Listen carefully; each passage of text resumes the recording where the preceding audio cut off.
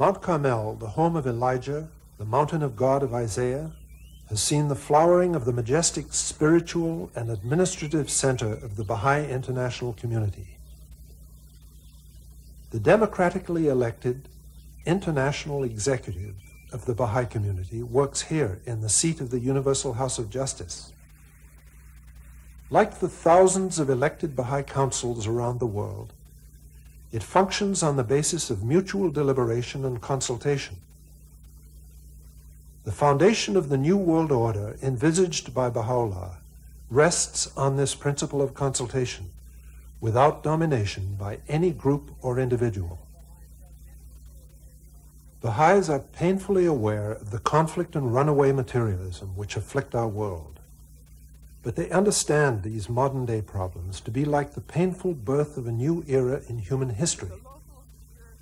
Just as a child grows and matures from infancy to childhood, and undergoes the difficult changes of adolescence, so too humanity is now moving from adolescence to its adulthood.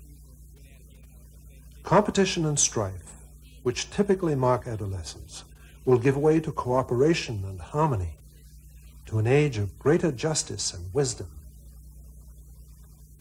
The guidance which streamed from Baha'u'llah's pen for 40 years provides us with the necessary principles for creating unity in the human family.